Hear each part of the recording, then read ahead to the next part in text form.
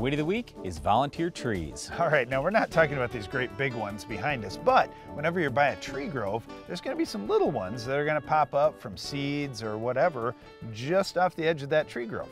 Now, if you've got a field right there, you've got to deal with those trees before they become well established and tough to kill. Now, Darren said just a little bit earlier, it may take multiple things. You might have to do several things to get these trees under control.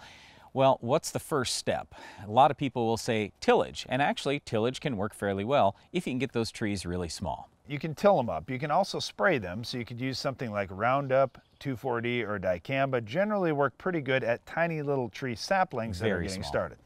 Yeah, otherwise you're looking at something like Remedy or possibly Tordon. But then you have to be concerned about, all right, what's my rotation? What's my crop that's even going to be out here? If it's in grass, sure, I can use those products. But can I spray Remedy over the top of my soybeans or Tordon? No way. So you have to be really concerned about where these trees are going, and you want to get them stopped while they are small, so you still can do it with some of the products like Darren mentioned. Now, out in cultivated fields, you're probably not going to have trees that really get deeply established, but you do see that out in pastures, especially on side hills, where it's really tough for farmers and ranchers to get to and spray.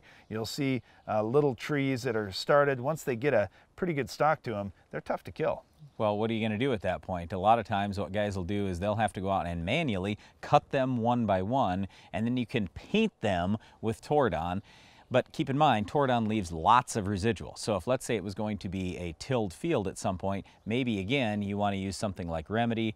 There's Spike. There are a number of products that can have activity on some of those woody species that don't have all the residual that Tordon does. The big thing is with volunteer trees, it's a problem that has to be addressed immediately. You can't say, you know, I'll get to that later. Well, that just doesn't work because those trees become established and they become very tough to kill. If you can get them when they're really small and just getting started, you could utilize something like Roundup in a regular row crop situation, or you could use something like 2,4-D or dicamba.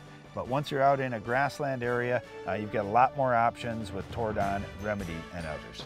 Well, that's it for our Weed of the Week volunteer trees, but stay tuned. Iron Talk is coming up next.